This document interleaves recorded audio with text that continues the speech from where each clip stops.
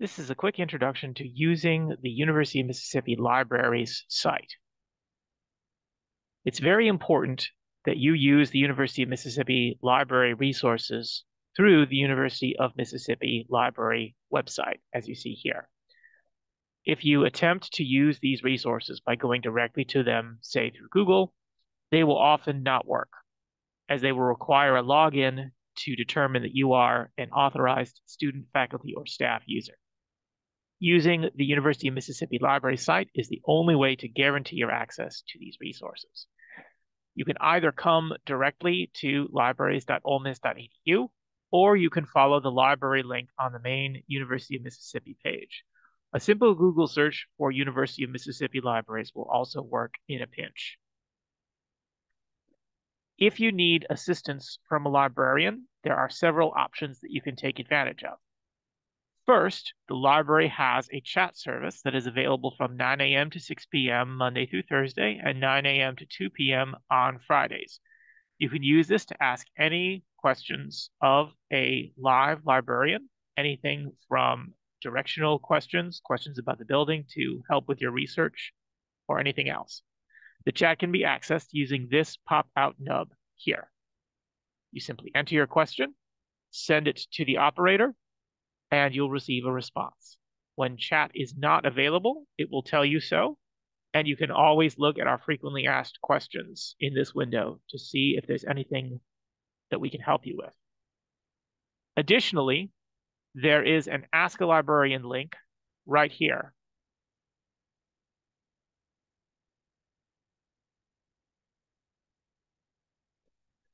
Following this link, you can see we have the chat version available. It's a slightly wider chat, but otherwise identical. There is also our frequently asked questions, and you can use this to find a librarian. If you'd like to speak to a specific librarian, all of the librarians' names and phone numbers are listed here, as well as their areas of specialization.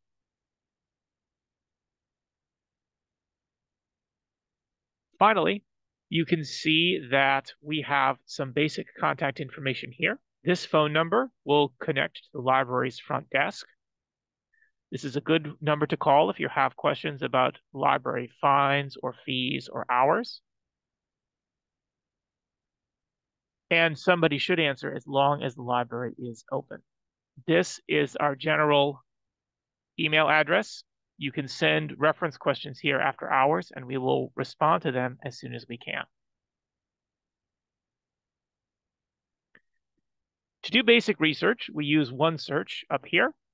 You can see some of my previous searches. We'll go ahead and do a quick search for college football.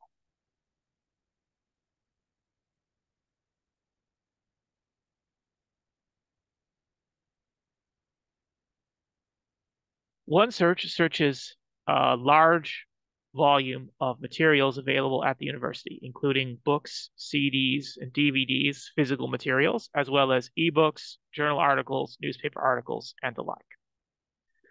You can see that we have over 3 million results here, but it's very easy to alter this search so that it is more in line with what you're looking for. For instance, if you are interested in finding a physical book, you can limit to physical books, like so.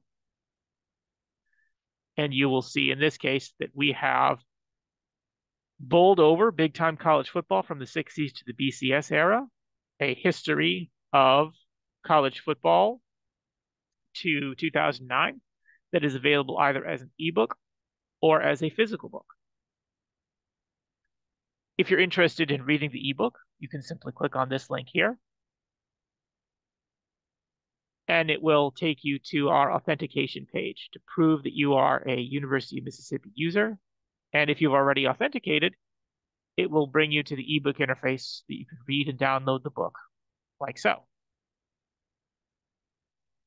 If you'd like to view the information on the physical book, you can simply click here, and it will take you through. If you would like to locate this book on the physical shelves, you'll need the call number here. You can also see if the book is available.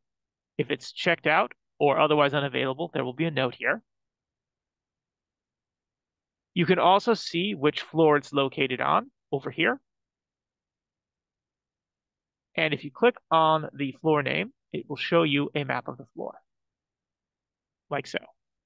You can see how each of these pink shelf units is labeled with letters. Those letters correspond to the letters in the call number. By matching the letters in the call number to the letters on the map, you can find the general area that your book is located, and then use the signage provided to find the specific book.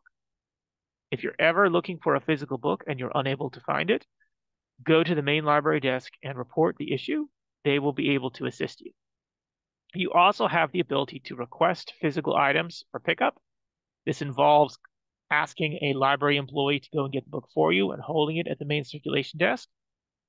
We are happy to do that if you're willing to fill out the form.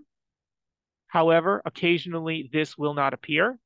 If you would still like for the library to pull the materials for you, you can either ask in the chat box, which is conveniently right over here, or you can ask in person at the main desk. If, however, you're interested in finding articles that you can read immediately, you can very quickly reconfigure the search to do so by removing the print books at UM Libraries restriction. You can look for instead full text articles. We can limit ourselves to full text online here. And then you also can limit by content type. In this case, you can see that we have newspaper articles, newsletters, magazine articles, journal articles, ebooks, and more. Depending on your assignment, you may need to use a different type of resource. Many assignments require you to use peer-reviewed journal articles. So we can click on a peer-reviewed journal article there. And you can see that this will return about 25,000 results. If you are interested in putting further limits on your search, you can also do that. One of the limits that I find the most useful is limiting by years. This is especially useful if you're interested in something contemporary. For instance, if you're writing about college football, but you're not interested in the history of college football before year 2000, using the 10-year limit could be very useful to you. I recommend using 5 or 10 years only. 1 or 3 years are generally very restrictive unless you're interested in an extremely contemporary event.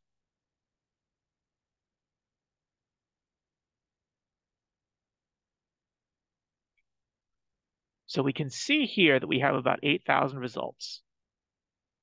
Many of these results are about injuries, but you can see there are some other subjects included as well. This one is about gambling. And this one is about demand and scheduling. This one's about marching bands. If you are satisfied that this is restricted enough, you can begin looking at articles. But if you are interested in further modifying your search, you can do that very easily. For instance, this first article is talking about concussions. If we are interested in learning more about concussions, you can add them to the search.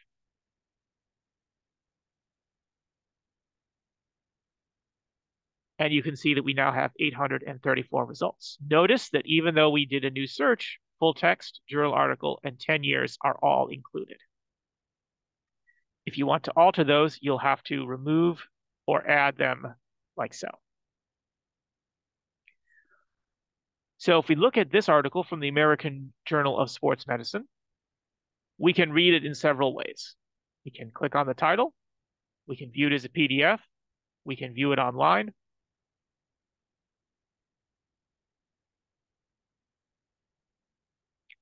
Viewing it online typically will give you something like this. You can see the entire article available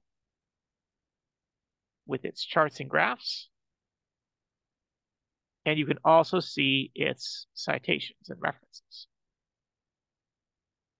This will generally not display page numbers. If you are interested in seeing page numbers, then you'll want the PDF.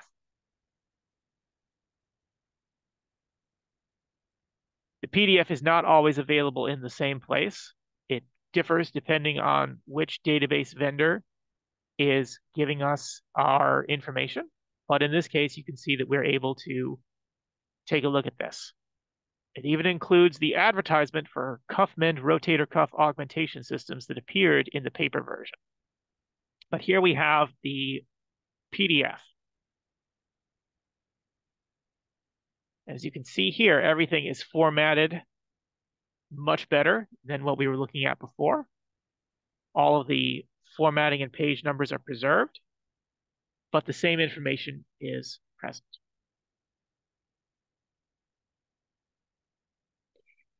Now, if you're interested in using any of these articles further, there are some tools built into OneSearch that can help you.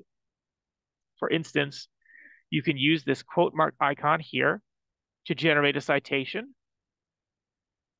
If we generate an APA style citation, so you can see that it will come up here. Here's your citation. Now, it's important to note that these citations are generated automatically, meaning that they can contain errors. It is strongly recommended that you double check all citations that you receive from this generator to make sure that they don't contain any errors. It's also worth asking your instructor whether or not any URLs or DOI links provided are appreciated in their citations. Some instructors prefer these, others prefer them not. You can email this article to yourself. What that will do is generate a citation if you want one, and also email you a link so that you can get back to the article. If you're interested in generating citations and emailing several articles, or even several articles and several books at once, you can use the bookmark feature here. By placing these items into our bookmarks, we will temporarily set them aside, as you can see here. Now, if we were to do a new search, the contents of our bookmarks would remain. We can add those in as well. So by trying out different searches, different search terms, and different search limits, you can take whatever items interest you and put them in your bookmarks folder. As you can see clearly stated here, this is a temporary folder, and the saved items will be cleared when you leave. The amount of time it takes for the saved items to be cleared depends on your computer settings and your cookies. Generally speaking, I strongly recommend emailing the contents of this folder to yourself as soon as you're finished researching, even if you're just going to take a break. So in this case, I can generate citations for everything at once. You can see I have my APA citations for everything. These links will allow you to read the full text of the article. Since we have it limited to full text, you shouldn't get any articles that you can't read. Although if anything like that does come up, that's an opportunity for you to ask a librarian. And then by using the email function, you can put in an email. It doesn't have to be your school email. It can be a personal email if you want. You can also include a message if you are worried that you won't know where the mail came from, and you will have to prove that you are not a robot. If it doesn't believe you, as it didn't believe me, you will have to choose items in a CAPTCHA. And then you can send the item. You will receive this green message if the email is sent successfully. Generally speaking, the emails will go through to your inbox fairly well, but it's worth checking your spam if they don't immediately appear.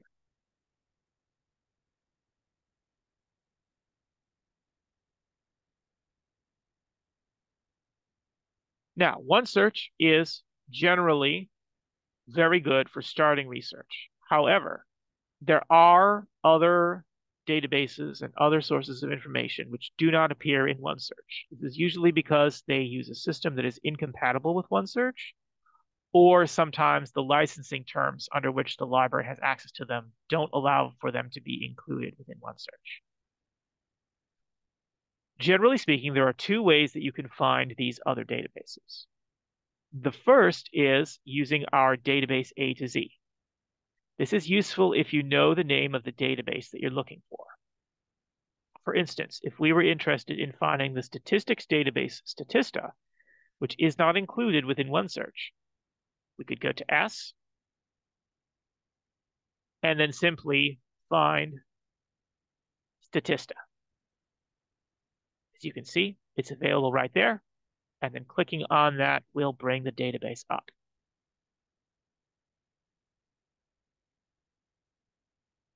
Occasionally, there will be an error.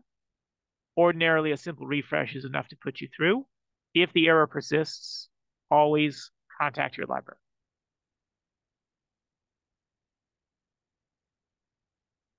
The other option is to use one of our research guides. The research guides are curated groups of resources designed to support either certain majors or certain classes made by librarians.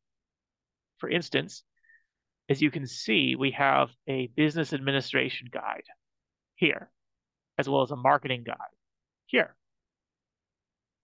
If you're interested in doing research along those lines, this suggests a number of different databases that you could use. Many of these are not available within OneSearch. For example, Mergent Online is not. And it also gives you the contact information for the librarian that specializes in that area. You can see that Statista is available here as well.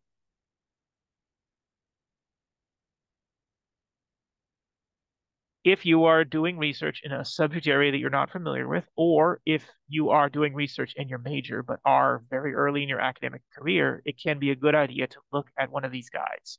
Not only will it give you information about resources that you could use, it will also give you information about the librarian who specializes in that area and who is best equipped to help you. We have course guides as well. These are created on demand, and they are in roughly alphabetical order by the 4-letter code. So in this case, if you were looking for a basic writing guide, you can see that we have one for writing 101 and 100. And we also have an advanced one for writing 102. Looking at the guide, you can see that it is structured in the same way. This one for writing 100 and 101 is structured around giving students access to things that they can use to choose topics like CQ Researcher and ProCon, as well as other materials that they can use to find information like Statista.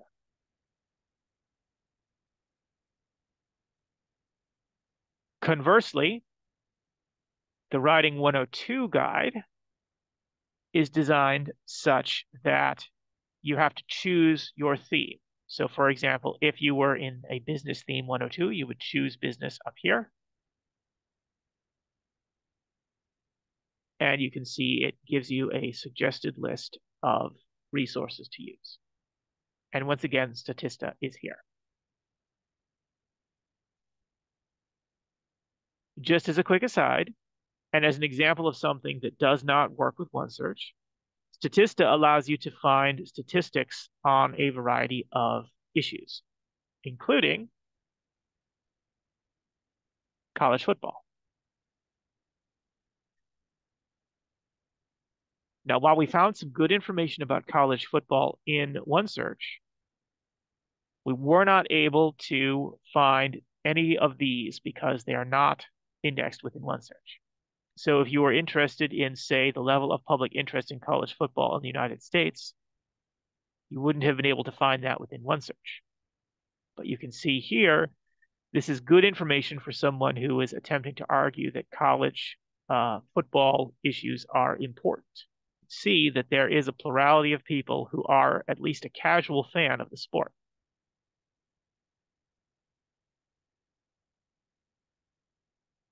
There are also individual reports and overall topics that you can look at here. Topics simply collect a variety of individual statistics in one place. This divides them into the NCAA, student athletes, etc. And a report allows you to look at a large number of statistics together, bound into a single document.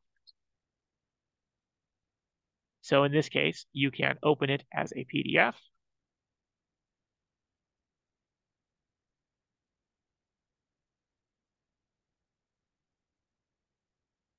And read the entire book. It's generally put together in a very easy to read format with large text, lots of illustrations, lots of charts and graphs. So even though it is 60 pages, it is a much shorter, breezier read. So you can see NCAA expenses, all sorts of good and interesting college sports information.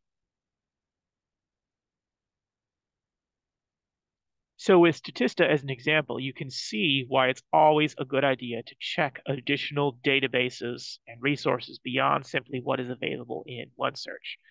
Whether it's for a writing class or any other class, you can use the guides, or if you know the name of your database, the database A to Z page, in order to find additional and extremely useful resources not available in OneSearch for whatever reason. So that is a basic overall introduction to the University of Mississippi Libraries site. There are, of course, many more advanced features that we could talk about. Things like interlibrary loan to get books and articles sent in from other libraries. The library's hours, some of our programming and upcoming events. You can see a few here. But for now, that will serve to give you a quick and grounded basis for doing library searches at the undergraduate level here at the University of Mississippi.